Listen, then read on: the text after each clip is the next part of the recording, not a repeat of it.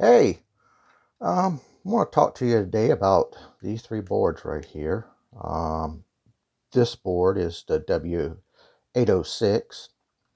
Received it a little over a month ago, and it is a 52-pin chip and has 44 GPIOs that you can use.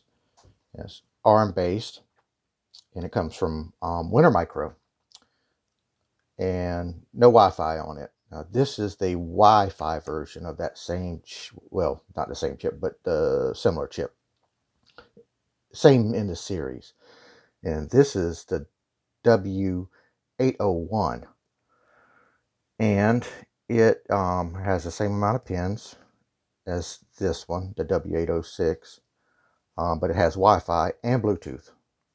So I'm going to get into that one. I'll probably do a pretty good video on getting it set up soon.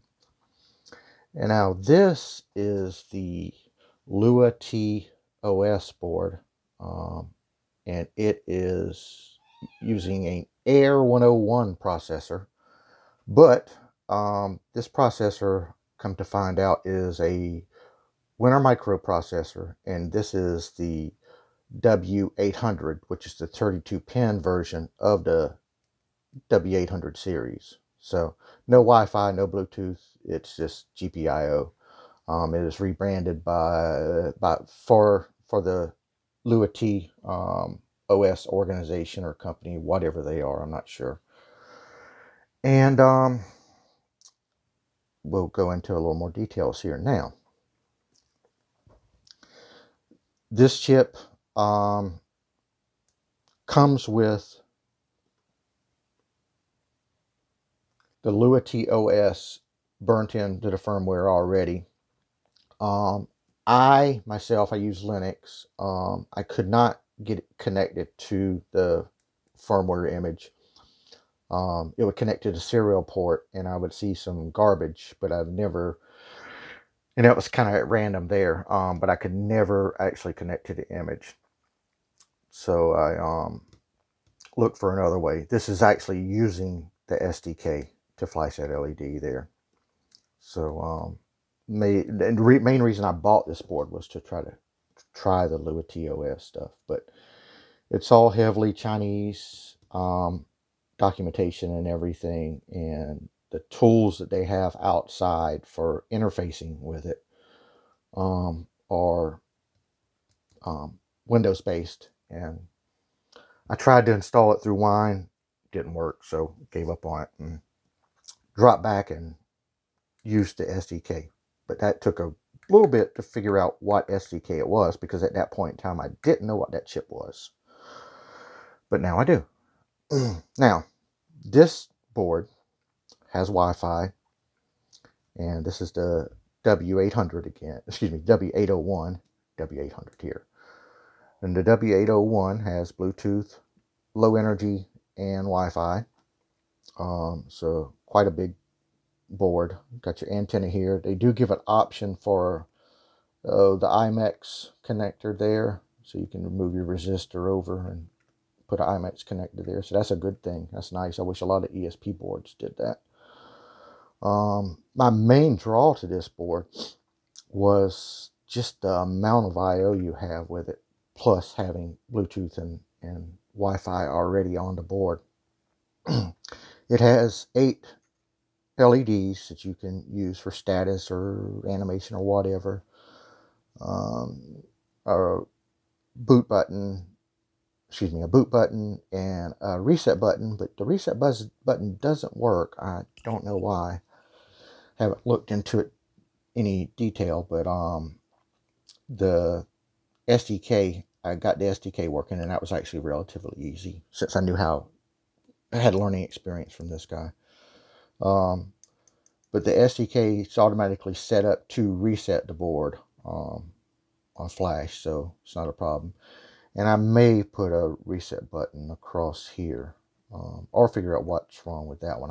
I'm just really not sure. Now, real quick on this one again, the W806, I've showed the SDK for it. It uses a HAL-based SDK, hardware abstraction layer, so you're not directly well, you're directly talking to the hardware, but you're using extraction, extraction structures and unions to get to the registers, and not directly addressing the registers inside your code. But you could do that if you wanted to. These two actually use the same SDK, and they are a different SDK from this one, which I find kind of a pain in the rear, but I guess it's not a big problem. Yeah. Again, this is how. These two use a TLS SDK. I don't know what TLS means. I mean, I know what it means in the real world. It's, transport layer security. But, that's the internet world, but they use this. And it looks like a function set that they wrote several years back for the W600, or maybe even before that one. So TLS on these, and that is a hardware extraction layer too. It basically does the same thing, just a different function set. So, and the actual SDK is pretty extensive, especially for this guy right here with all the network stuff. It's got encryption handling, and things like that built in, that you can reference. These two both have a floating point unit, I think, if I remember right, built in. This guy, it does not have floating point, but it uses the TLS like this, so it's a subset of this. It's just basically a GPIO chip. I mean, you could hook a ESP up to it through a UART or do I2C, something like that. Now, let's get back to this one real quick. I don't recommend getting this chip at all, or this board. It's kind of limited. It does have 2 megs of flash, which is good. But it and it has all 3 have the same amount of RAM, which is 288K. So 2 megs of flash, 288K. Just GPIO. You got some interrupts. You got some PWMs. I think there's 5 or 6 of those. You got your UART, and they're all 3 flashable via the UART through USB-C connector. But outside that, it doesn't offer anything at all. You would be much better getting another, ARM type based chip or ESP instead of this. One of the downfalls I don't like of it is you've got a I2C channel, but it's master only. You can't do any slave communication with it.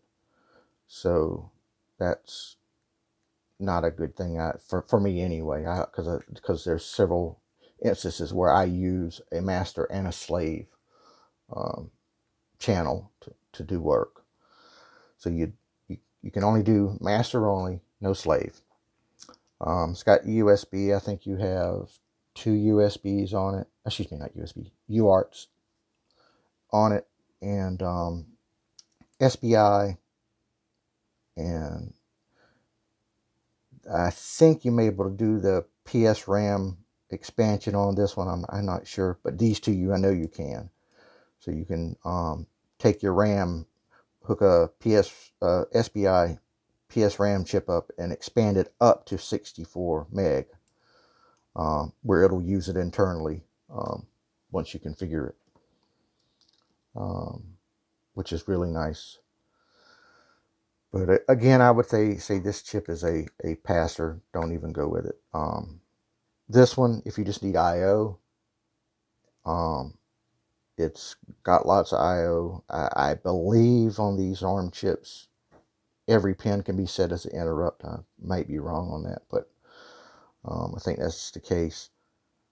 So lots of I/O here, but here you got lots of I/O and Wi-Fi and Bluetooth, and that's really what I wanted. When I originally ordered this, I wanted this, but I could not find it on AliExpress or anywhere for sale.